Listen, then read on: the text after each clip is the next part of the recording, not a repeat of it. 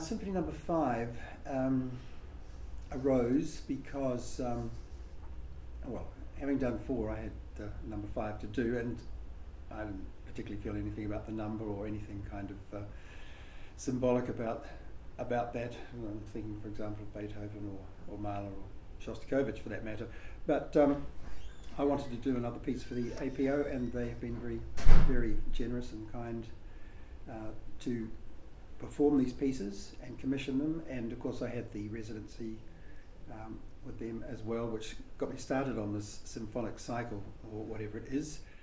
I was pretty intrigued with the way that No.2 had worked with voice, because I think for the audience it gave them something to look at and think about, slightly programmatic, extending the music beyond the purely musical to the images and thoughts of Vincent O'Sullivan's poetry.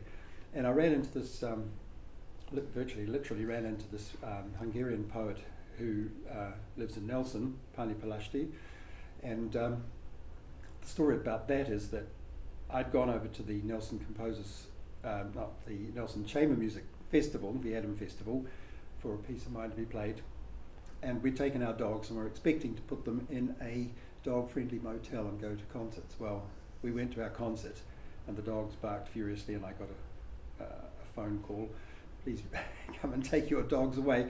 So I was standing outside the Nelson School of Music with 2 dogs on a very hot day, so they couldn't be in the car, and 2 women came past, and one of them was Pani, and they said, why are you standing here? You know, what lovely little dogs, etc. And I said, well, I can't go to this concert because I can't put the dogs in the car and there's nowhere for them to go. So they said, well, we'll take them home, we just live around the corner. So precious babies trotted off, and I went back into the concert.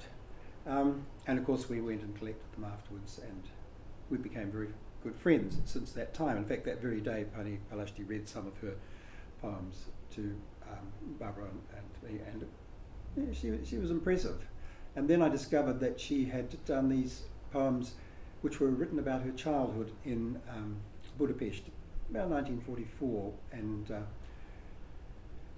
one in particular was written about when she was in an air raid shelter, and they were basically living there, and in order to have light, because the electricity was always going out and the candles were running out, she and a friend used to go around and pick up bits of wax and wrap them around shoelaces or bootlaces to make the wick, and that became, for me, a very powerful image. Actually, I thought that's not something anybody's just going to think of via their imagination. It's something that was actually really practical and symbolic, actually.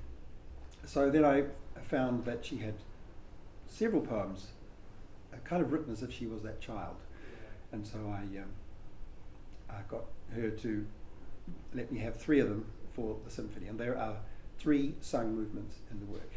The musical style of those movements, they're quite simple. They're not exactly folk-like, but they're folk song-like in texture, like simple accompaniments, very simple accompaniments.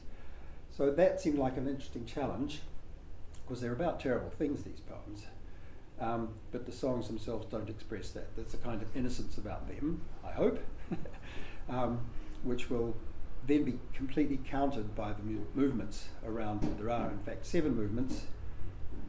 There's a slow adagio, which kind of sets a scene, the first song, and then a scherzo, and then the second song, and then another scherzo, and the third song, and another adagio at the end. So 7 symmetrical around the song in the middle about the candle being made. The scherzos are kind of pretty wild.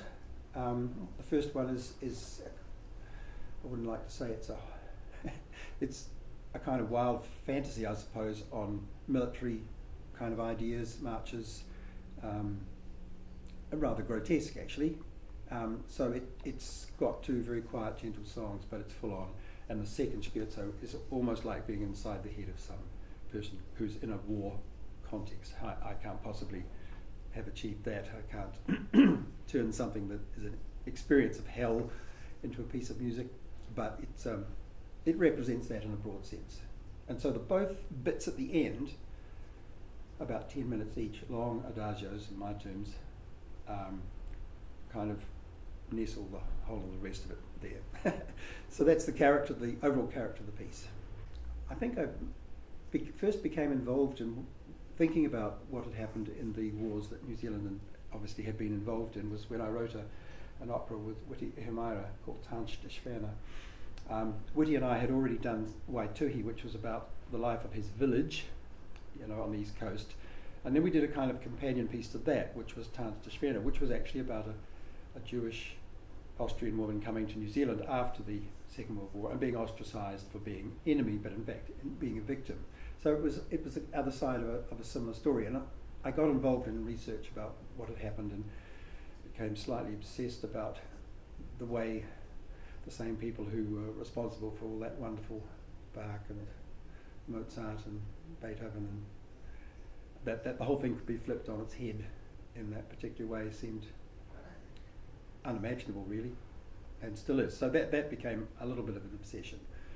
And that was actually followed by Vincent O'Sullivan's interest in that area as well, and we've collaborated on 7 kind of major pieces now, and one of those was the Second Symphony, which wouldn't necessarily have been about anything to do with war, because I met him in the staff club at Victoria University, and I said, I want to write a symphonic work with soprano voice because it's such a brilliant texture.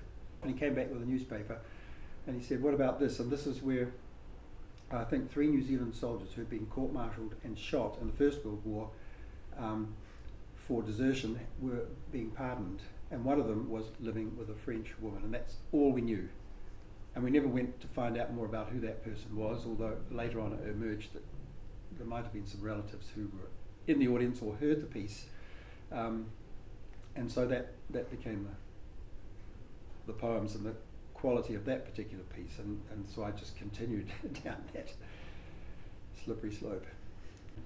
In the 1970s or 80s or 90s, I would never have thought that I would have even started to write one, let alone what appears to be a cycle. Things changed, my musical language changed, my interests changed.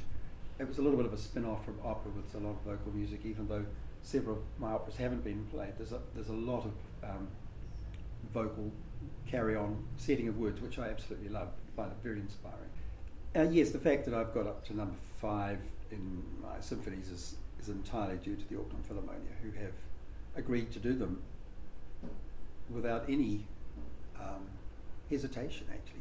I mean, initially, of course, it was like the residency. What do? I'm writing for a symphony orchestra. I've got a major piece to do. Why not try a symphony? So that was the first one, and then I had it for 2 years. So the Second Symphony came out of that, and so forth. And they've been, performing these pieces. And as I say, they're very happy to do them, and I guess they like what I do. But number 5 is being conducted by the resident conductor of the APO. That's Eckhart Stier, and the alto soloist is an Australian singer called Sally Ann Russell, who I have not met, but we've been in correspondence about, well, mostly about the preparation of the music so she could most easily learn it.